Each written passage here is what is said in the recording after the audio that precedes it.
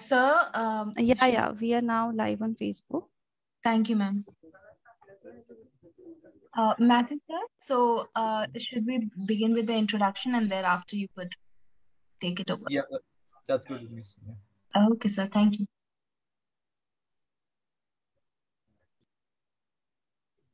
Yes, ma'am. We can begin. Good evening. Welcome everyone to today's session hosted by ILA Sonipat chapter. Before we begin, I'll quickly introduce Indian Lawyers Association to all of you. ILA is a pan-India level organization that works for all the legal professionals in the country. We necessarily provide a platform for them for education, networking, sharing information, thoughts, sharing new updates, networking, and we have a few initiatives like the Legal Aid Committee or few very active initiatives for students where young lawyers as well as students are mentored and guided wherever they require. So we work on a model of having chapters all over the country, which actually bring in a lot of local flavor to ILA operations. So here is a list of ILA chapters.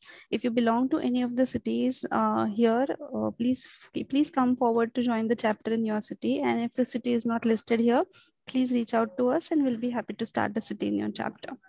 So with this, I'll hand it over to Sania ji, President of ILA Sonipat chapter, who has been a very active leader in ILA as a newly formed chapter. Sania ji, over to you. Thank you, ma'am. So as ma'am said, we have our chapters in different cities and I'm the president of ILA Sonipat chapter.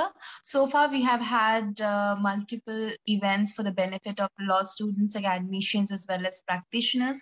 And we have had speakers speaking on topics from the field of IP law as well as general fields as well. So because we had so much exposure to the field of IP law, we decided to actually formulate an IP law committee. And with the help of the president of IP law committee, who has also joined us in this meeting, Ms. Hafsa Sheikh, who is a fifth-year student in SNDT Women's University Law School and pursuing her BBA LLB, we were able to form the IP Law Committee, which is the first law committee in our ILA Sonipat chapter. And we also look forward to formulating more such committees. And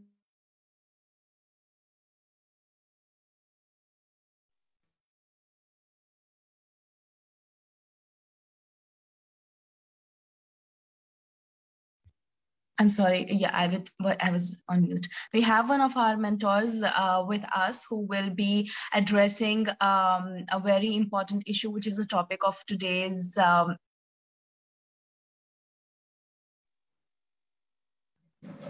and with this, I hand over this very first event of our IP Law Committee to Mr. Matthews, who is also one of our mentors in the IP Law Committee. Over to you, sir.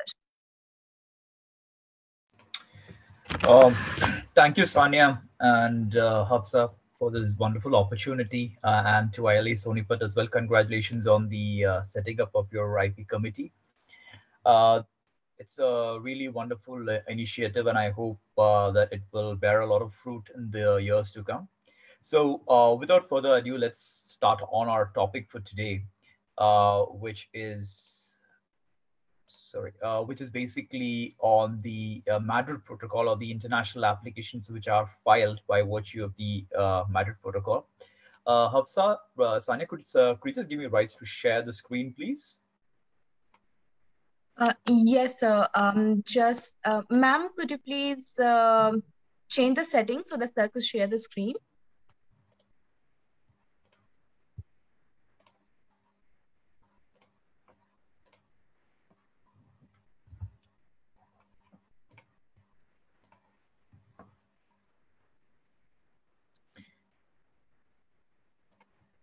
So in the meantime, that they get my settings up and running, let's kind of touch upon what exactly we are dealing with today.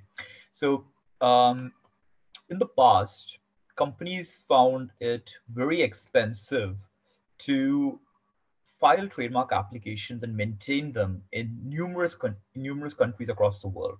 So let's say company A wanted to have an international presence in, let's say, 100 countries. He or she or they would have to maintain 100 different applications for just one brand. And there could be multiple trademarks, which would then further accentuate their problem. And also have the logistical power to be able to maintain them, track them, deal with the problems, deal with the renewals, and so on and so forth. So it was quite a task to keep a maintenance of all of this data for any one person sitting in house. And additionally, you're also looking at huge costs. Imagine filing applications in 100 countries, filing renewals in 100 countries, and the cost that one would have to bear for the same. So that is where the entire system changed, and we have this wonderful new platform which came about called the Madrid system. Now, the Madrid system consists of a huge number of things that we will now touch upon as in go through the slides. Firstly, like I was stating, it's a convenient and cost-effective solution for registering and managing trademarks worldwide.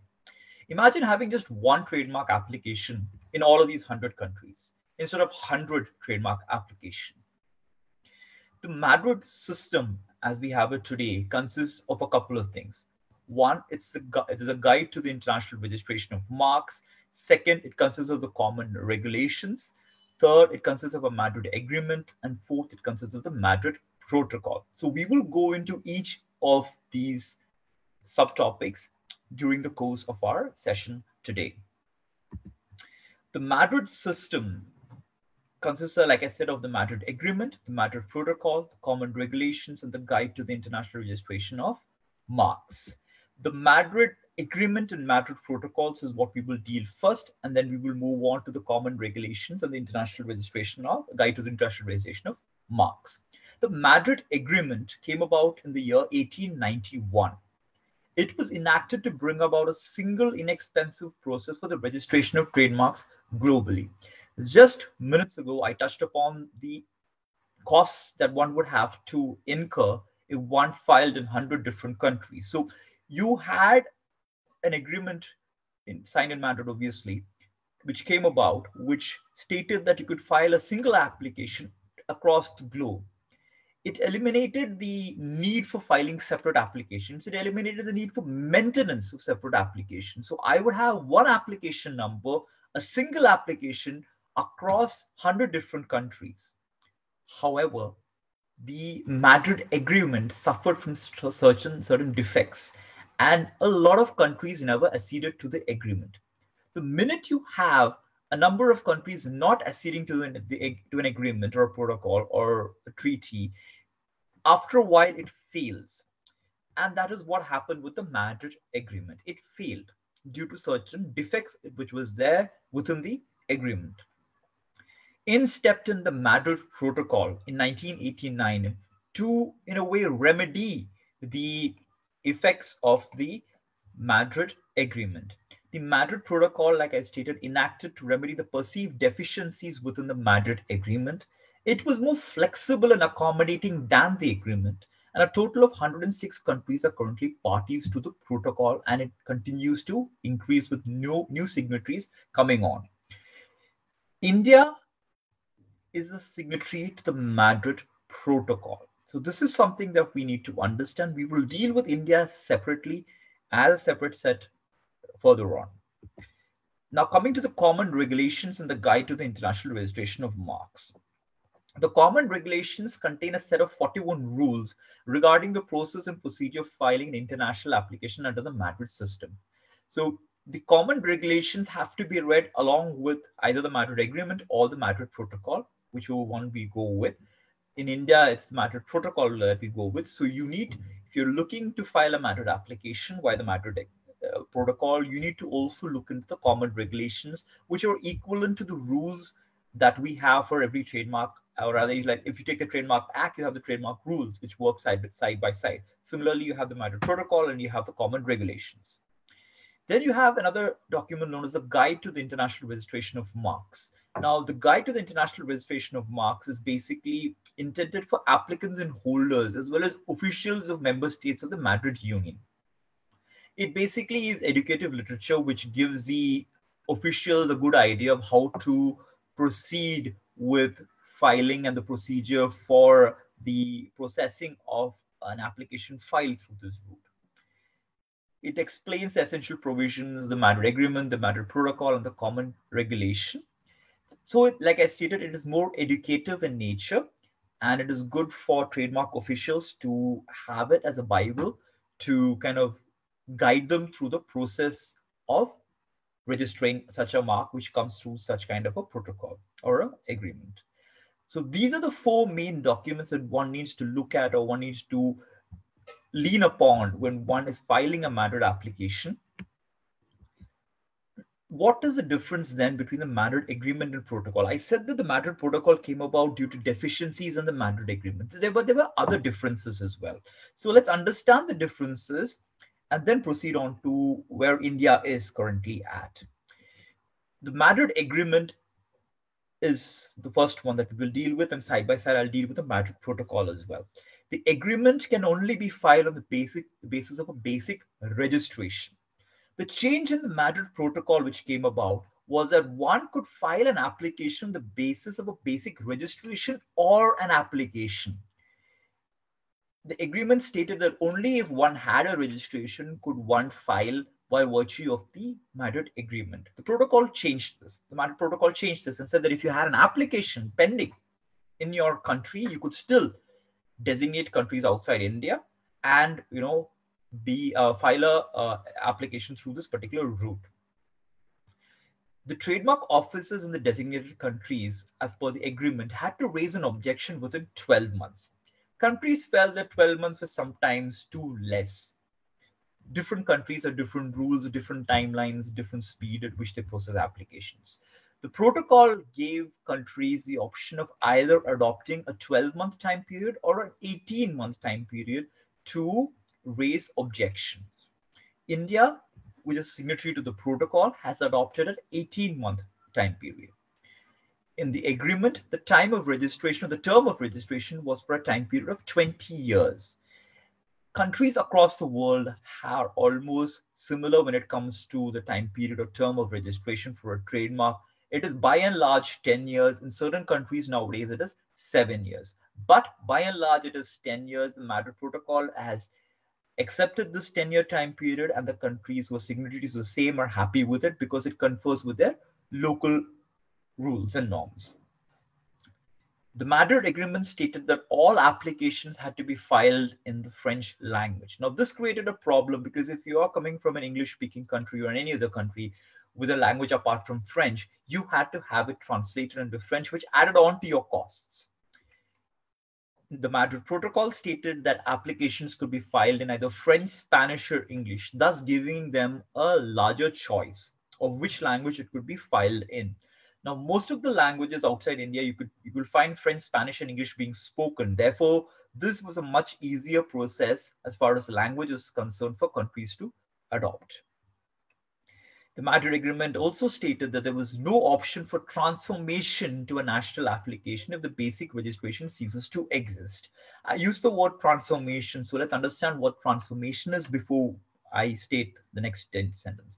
Transformation is basically if you have, let's say you filed application through the Madrid Agreement or the protocol, and due to some reason, the application is threatened to be cancelled. What do you do then? The process of a transformation then comes to your assistance, wherein you're able to transform it from an international application into a domestic application within that particular country. The Madrid Protocol gave that option of transformation into a national application, which was not there in the Madrid Agreement. So this again proved to be beneficial to the signatories. So this was by and large the basic differences between the Madrid Agreement and the Madrid Protocol. Moving forward, we need to understand the procedure for filing an application such as this. The procedure, I would state, falls in 3 different stages. The first stage is from the Office of Origin. The second stage is at the World Intellectual Property Organization. And the third is at the Office of the Designated Party. Now, at the Office of Origin, one basically files a basic application. Okay. Subsequent to filing the basic application, one extends it to via the Madrid application to various countries. So if it's India, you file your basic application, you have that file. Subsequently, you use that same application number, put it into a form known as form MM2E, and then you submit it online, which goes to the International Bureau. Rather, before it goes to the International Bureau, it's verified by the Office of Origin. So the Indian Trademark Registry will verify it for formalities and then subsequently forward it to the World Intellectual Property Organization. And that is where stage 2 comes into play. In stage 2, the International Bureau, which is equivalent to, let's say, the Trademark Registry at the Indian Trademark Office, would then examine the application which they've received from the Office of Origin for formalities such as has the fees been paid, has sufficient fee be paid, is it equivalent or similar to the basic application, are all the particulars in order, and so on and so forth. If any particular formality is not being complied with, they would raise an irregularity notice, which would then be conveyed back to the Office of Origin, and the Office of Origin conveyed to the applicant. Let's say there is no irregularity notice, the International Bureau would then continue to publish that particular mark in the Gazette, which is equivalent to the Trademark Journal, and then subsequently issue a certificate of registration. This does not mean that the mark stands as registered in, let's say, the United States or UK, whichever country we have designated in stage 1. It only states that the International Bureau has found the application to be in order and issued a certificate stating that it is in order. So the certificate of registration which they issue is technically not one which ratifies that it has been registered in X, Y, and Z countries. Then we go to stage 3. Once it has been ratified by the World Intellectual Property Organization that it is in order, it is then forwarded to the designated countries. Now, the designated countries are chosen at the time of filing the Madrid application. So it goes to X, Y, and Z countries who would then examine it under their particular laws. If there is an objection to be raised, it would raise it by way of a provisional refusal, which is then conveyed to WIPO, who would then convey it to the Office of Origin or to the applicant. Let's say there is no provisional refusal which is issued, then the mark is then published in the respective trademark journals and a statement of grant of protection is issued. If there is a provisional refusal which comes about, a response needs to be filed, and this is the stage where you as an attorney need to approach an associate in another country, because you can't, sitting in India, file a response to the provisional refusal of objections which have been raised by the USPTO, the UKIP, or any of the other trademark offices across the world. Only an attorney who is local in nature, who is authorized to practice in that particular jurisdiction, can file a response to the provisional refusal. However, all of these stages, till you reach stage 3, you are not in touch with any foreign associate, thus saving costs for your applicant at the end of the day. And this was one of the advantages of the Madrid Protocol that we will see later on. So this is a picture graphic representation of what I just said. You file the basic application, it goes to the Office of Origin. From the Office of Origin, it goes to the World Intellectual Property Organization in stage 2, which then forwards it to the Office of the designated contracting party, who then examines it under their respective laws within a time period of 12 or 18 months, whichever one they have chosen, and then subsequently issues a statement of grant of protection. Now, protecting and processing of international applications in India. Now, this is divided, you could say, into two respective stages. One is applications which originate from India, and the second is applications which have been filed designating India. So we will go into each of these. The first phase of it, which originates from India, is known as IAOI, or International Applications Originating Out of India. Before that, as a precursor, let's understand what the Act and the rules state in respect of the Madrid Protocol, which India has been a signatory to. So India acceded to the Madrid Protocol in July 8, 2013.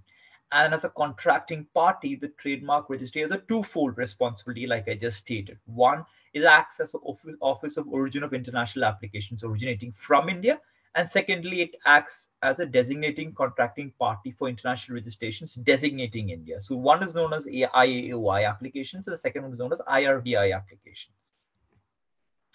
The Trademarks Act had to be amended to include these sections regarding the accession to the Madrid Protocol. So we had a new chapter being put in, namely Chapter 4A, which contains sections 36A to 36G, which deal with such applications under the Madrid Protocol. In 2017, when the rules came about, Chapter 4 was again included with Rules 62 to 74, which deals with international applications, which corresponds to Section 36A and Section 36G of the Trademarks Act 1999. We also had Section 36A E4, which provides a provision of Section 921 shall apply to international applications as well. So these sections are applicable to international applications over and above the Chapter 4, which I have mentioned earlier. So this is something that one needs to keep in mind as well. For any application originating from outside India, it has to comply with Indian law for it to be valid. And that is where Section 36E4 comes into the picture. Now, looking at IAOI and IRDI applications, we start off with international applications originating in India and go on to the IRDI portions of it. So once the application is filed, the Trademarks Registry has a very simple process. It has to verify the application. So you pay a fee of 5,000 rupees, which is what is known as a handling fee to the Trademarks Registration to do all of these tasks which I've put onto your screen today. The Trademark Registry verifies the application. It checks whether the goods and services are in order, whether it is the same classes which have been applied for as the basic application, whether the fees have been paid, and so on and so forth. If any deficiencies are there, it issues a deficiency letter, and the applicant is required to remedy the same within 1 month. Once, let's say, a deficiency letter is issued, you have to file a response. Let's say the response is satisfactory. It moves to the next stage, that's certificate and transmission. So if the application is found to be in order, and if any deficiency has been remedied, the application is certified and transmitted to the World Intellectual Property Organization. If, let's say, the WIPO issues an irregularity letter during their examination, the same is then sent to the Trademark Registry, which then has to send it across to the applicant. And the irregularity is usually rectified through the Office of Origin within a time period of 3 months. So you have a time period of 3 months if the WIPO raises any objections. Additionally, the Trademark Registry also has the duty of communicating of the ceasing of effect of any basic application. Let's say due to some particular problem, the basic application is cancelled before the expiry of 5 years from the date of the international application. The Trademark Registry is then obligated to communicate the same to the World Intellectual Property Organization, which would then affect the international application. So this 5-year time period is very, very important in the life of an international application, because if the basic application is affected within that 5 years from the date of filing, then the international application is also subsequently affected. That is where instances of transformation would come into play if required. So these are the basic duties of the Indian Trademark Registry as far as an Indian application, international application originating out of India is concerned. Now on the reverse, let's say it's an international registration designating India, or an applicant has filed an application in another country and India has been designated.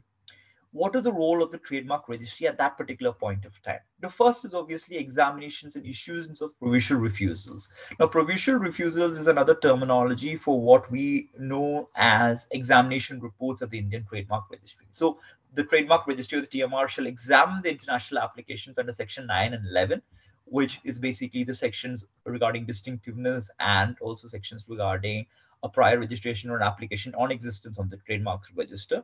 If there is an objection that they feel needs to be raised, the same will be raised by way of a provisional refusal, but the same has to be done within a time period of 18 months. In the initial slides, I had stated that you had a time period of either 12 months or 18 months, depending on the jurisdiction that you're designating to. and whatever they have accepted for raising any objections, India has taken an 18-month time period. Therefore, any objections has to be raised by way of a provisional refusal within a time period of 18 months. Subsequently, let's see, the response is filed. A hearing can also be held by the Indian Trademark Registry for such kind of situations. The hearings are held currently in Mumbai. Now with the virtual platforms, it is held online as well. The second duty that the Indian Trademark Registry has is in the publication in the Trademarks Journal. If no provisional refusal is issued, or let's say a satisfactory response is issued, or subsequent to a hearing, the matter is accepted, the IRDI application is then accepted for registration in the Trademarks Journal and is published in a separate part of the Trademarks Journal. So it's published just like any other mark would be if filed domestically in the Trademarks Journal every Monday. Notices of opposition can also be issued. So once it's published in the Trademark Journal, the IRDI application also has a 4-month statutory time period in which any interested third party may file an opposition against it. So if an opposition is filed, the processing of this notice of opposition is also done by the Trademarks Registry exactly as it would be in a domestic application. Lastly, any changes to name, amendments, limitations, cancellations, or renewals are also undertaken and processed by the Indian Trademarks Registry in respect of an international registration designating India. So these are the tasks that the Indian Trademark Registry has when it comes to an IRDI application as well. The system that is there, which I've elaborated to you, has its pros and has its cons as well. Before we conclude, we need to understand what are the advantages and what are the disadvantages, because there isn't a system without an advantage or a disadvantage. The advantages of pros are basically it is a very, very cost-effective system. It saves you a huge amount of money. Imagine having 100 different associates to send your correspondence to and incurring costs of 100 different associates. Here you have only a single application with a single cost for 100 different countries. This is maybe the most cost-effective way that an applicant could extend his application across the world to many countries. We often come across clients who balk at the fee, professional fee, when it is raised in respect of different countries. They wish to expand, but they don't want to because of cost concerns. This takes it off the table and ensures that you have a cost-effective system which anybody can avail of, much higher and much cheaper than the prior system which was there. Secondly, it's very convenient. You only need to file a single application. You don't need to file 100 different applications. You don't need to speak to 100 different associates. You don't need to look into 100 different requirements. It is a single window, a single system, which is very, very convenient, where anyone can file an application. Thirdly, it is a centralized filing procedure. Therefore, you don't have to look at the procedure of filing for 100 different countries. The laws of every country is different, but through the Madrid protocol, one is able to file a single application in a very cost-effective and convenient manner and in a very fast manner as well. Lastly, logistics are a heavy concern. If you had 100 different applications dates, 100 different registration dates, 100 different renewal dates, all to monitor, your task would definitely be a huge one. With one expiry date and one renewal request to be filed, even your renewals are much more cost effective and easy both to monitor and to maintain. The system has its disadvantages or cons as well. The biggest disadvantage is the hearings. All hearings are held at the Mumbai Trademarks Registry. Earlier, when we did not have the virtual platform to do hearings, we had to travel to Mumbai or have someone there appear for you at the hearings which were held at the Bombay Trademark Registry. Though we have registries spread out across the country, 5 of them in all, including Mumbai, the registries were held at the headquarters of the Trademark Registry based out of Mumbai. Stakeholders have long asked for hearings to be held at different registries, but till date, these requests have been denied. Secondly, division applications cannot be filed. In a domestic application, for a multi-class application, you are in a position to file a division application if called upon to do so. However, the same cannot be said to be done in a Madrid application. This proves to be disadvantageous to applicants, especially when the requirement is to file it if called upon to do so. Thirdly, priority. Unlike other countries, India, only a single priority can be claimed in respect of goods and services. So in a single application, even if it may be multi-class in nature, you can only have a single priority. So if you have priority applications stretching on different classes, you will need to file separate applications to claim priority. Lastly, transformation. There is no procedure or form provided for transformation of an international application to a domestic application in India. Though the rules have agreed to the same, though the sections are there which allows it, the process or procedure is not there for the same to date for us to be able to take advantage of this. Stakeholders, again, like the division application, have put forth a lot of arguments, a lot of requests for the same to be imbibed into our system. Time will tell if these deficiencies are rectified. All in all, the Madrid Protocol, nutshell, is quite an effective system for all of us to avail of. A lot of times we have clients who come to us who wish to, take advantage of systems of and to expand their businesses and trademarks across the world. Costs always prove to be a hindrance for each of them, but hopefully in the future, if you utilize the system to the full extent, you will find that it proves to be very beneficial for all and sundry, especially for your clients when they wish to expand their business. The world is no longer, just a very hard fast within the territories that we work in.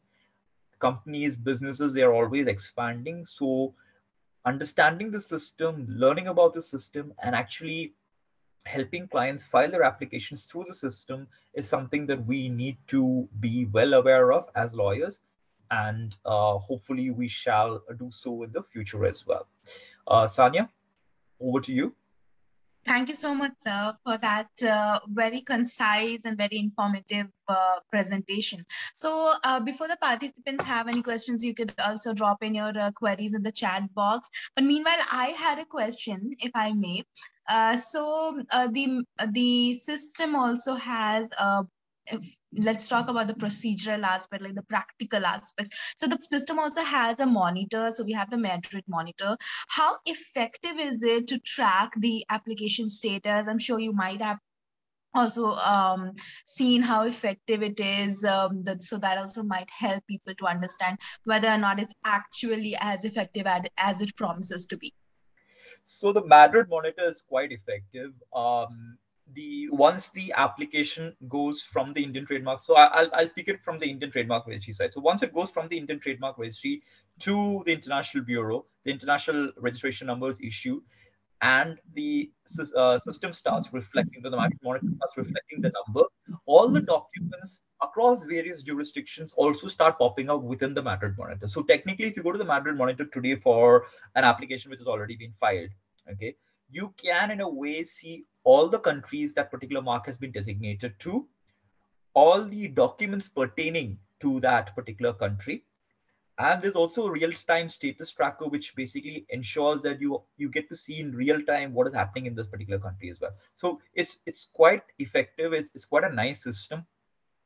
If you haven't looked into it, do look into it. Put any major brand out there in the world today, and you can pretty much see what the system can throw out. You can even actually look at it from the perspective of, let's say, I can do an advanced search within the Madrid monitor and kind of filter it by way of law firms as well. So I could check today for my clients what all marks have been filed on the reverse by them in India, designating India. So I could check that as well for them. Okay, so that means it's very intense as well as interactive kind of forum. So speaking of career wise, so because it's so detailed, so could you suggest how the law school graduates or people who have worked in law firms could also apply to work in that area? For example, say website management, or also just managing the database in the Madrid monitor. That would also be helpful. So I don't exactly know how you get a job in Madrid at the Madrid Monitor, but I believe you will have to maybe apply to the World Intellectual Property Organization and be accepted by them. And I'm assuming they have different departments that one could possibly avail of. Maybe the Madrid Monitor system and the back end of it is one of it. So that's the only way you could possibly get a job at the World Intellectual Property Organization. You will have to apply to them. There is no way in which you can go to the Indian Trademark Registry and ask them to forward your resume to them. That's not possible. Okay, if you want a job with the World Intellectual Property Organization, you got to apply to them. I do believe that on their website there is a system, there is a listing of jobs which do come up, or vacancies which do come up at the various World Intellectual Property Organizations across the world. So it's not only in Geneva. I think they have a headquarters in Singapore as well, if I'm not mistaken today. So even in Singapore and other jurisdictions where they do have bases, jobs and vacancies are listed for various posts. And that post not only includes legal positions, but it also includes positions, like you said, in the back end of things for various other posts as well, like, even in respect of IT and so on and so forth. Okay, so that might be really helpful for some of the students as well who have joined as participants. Some of them have reached to us asking, so how do we go for a job at WIPO? That's something that they haven't still figured out. So thank you a lot. Thanks a lot for that advice. Participants, if you have any questions, please feel free to unmute yourself, or you could also maybe type out your query in the chat box. So, Sanya, just to give your participants also who have asked you this query, if you type WIPO job vacancies in Google, it actually throws up a link to the same. That's the easiest way to actually access that particular site that I was saying. So just type WIPO job vacancies and you pretty much get it. Thanks a lot. That was very exact, and I'm sure the participants as well and the people who are watching us live on Facebook will also find this useful. So anyone, if you have any questions, any queries, please feel free to unmute yourself.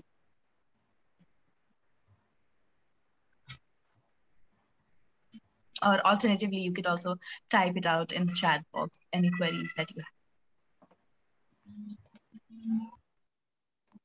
So in the meanwhile, I had another comparative query.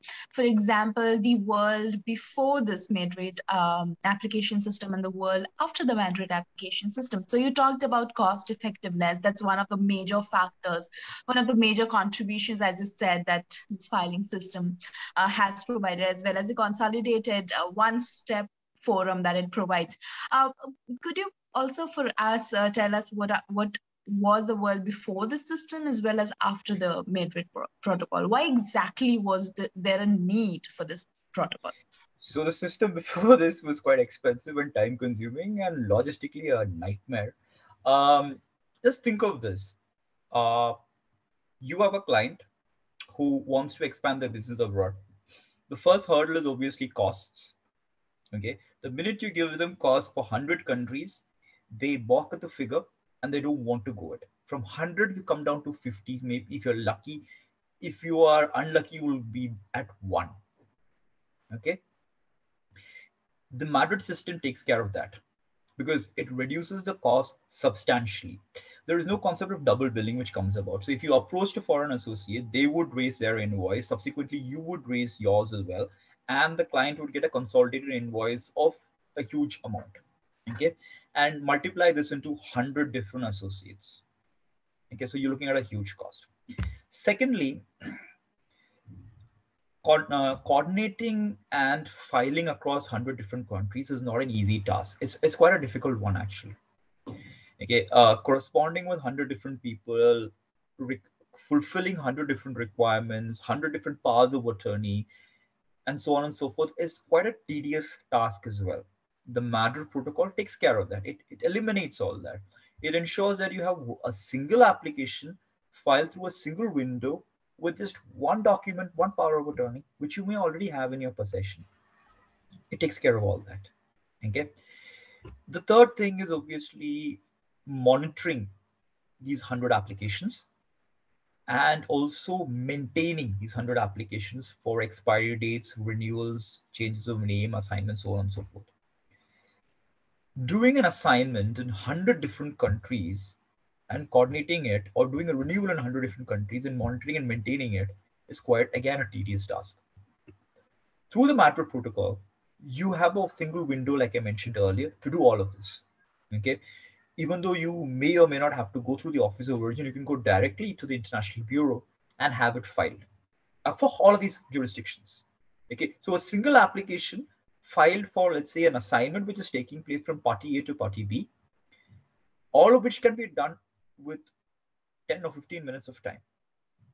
So your logistics are taken care of, your costs are taken care of, you have a single window in which you can file everything, and you don't have to maintain so many applications or monitor so many applications. All of these are the advantages.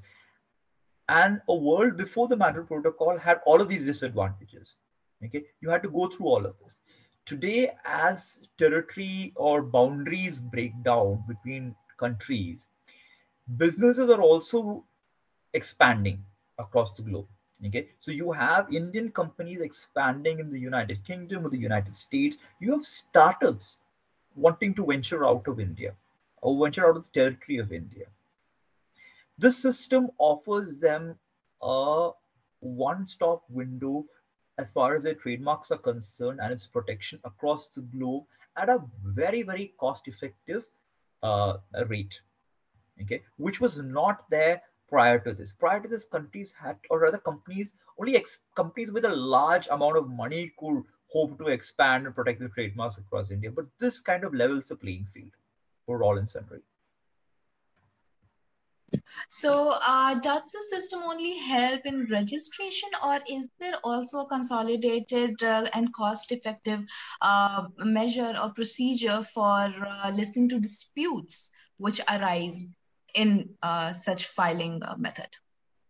So if there is a dispute, you will still need to go to your dispute and the country in which you have a dispute at.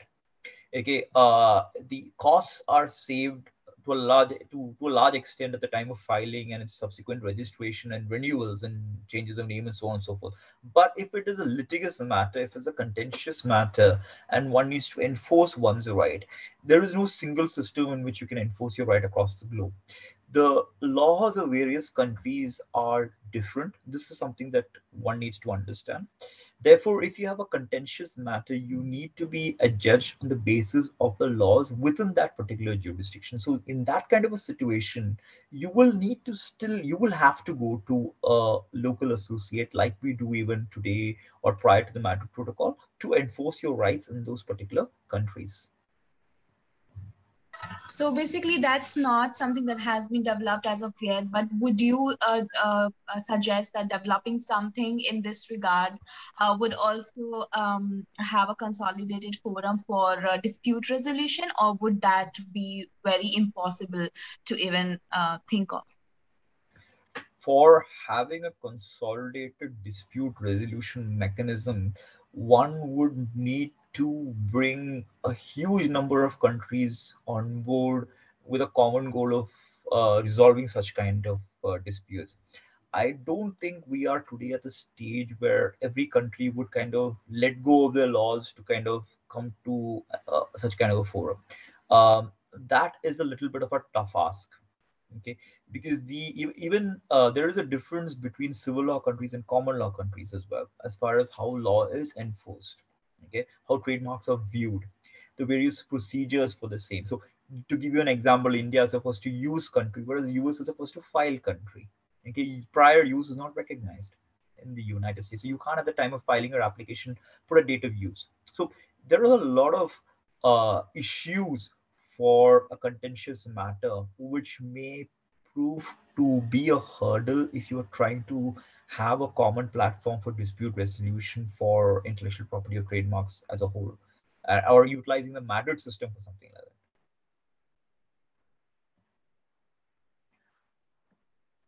that. Sanya, I think I have a question from Robin. So Robin, is it truly cost effective as the application moves to provisional refusals? The answer to the question, Robin, is yes, it is cost effective. Very simply put, like I stated earlier, if you had to have 100 associates and each of those 100 associates charge you at the time of filing, you wouldn't even reach the stage of provisional refusals or examinations. Additionally, there are a lot of cases where provisional refusals are not issued. Okay, it goes directly to publication. So you do save costs at the end of the day. Okay, you do save filing costs, which is a huge amount. Okay, I'm talking about thousands of dollars, Robert. I'm not talking about 1 rupee or 100 rupees. I'm talking about thousands of dollars. Okay, so if you approach 100 countries and each country charges you at $200, that is close to around, I don't know, 2,000 something or $2 lakh that you're looking at, which is pretty much saved. Okay, so it's not a small amount that you're saving, Rama. It's quite a lot of money. Okay, and at the end of the day, your client is looking at the finances when he is filing across the world as well. So you will have a client who will come to you and tell you, yes, I would like to file all across the world. The minute you tell him the cost is all across the world comes down to 10 countries.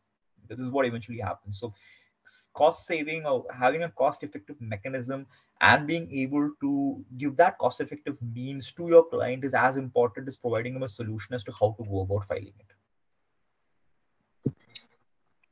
Thank you so much, sir. I don't see that we have any other queries in the chat box. So here's an announcement for the participants. So this event, as well as other events which had discussions on IP law related matters, will be available and is available on YouTube. And we are moving towards formulating a separate section on our website, which will have all these events so as to form a consolidated resource list for IP law matters, and that will be under the aegis of IP law committee. And anyone, if the participants or your friends or your acquaintances are interested in the field of intellectual property, please do encourage them to join our newly formed committee. We'll be, apart from hosting events, we'll also look forward to work intimately with you all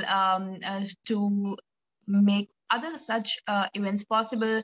And apart from webinars, we'll also have other events like article writing competitions or some other events, special events in this regard.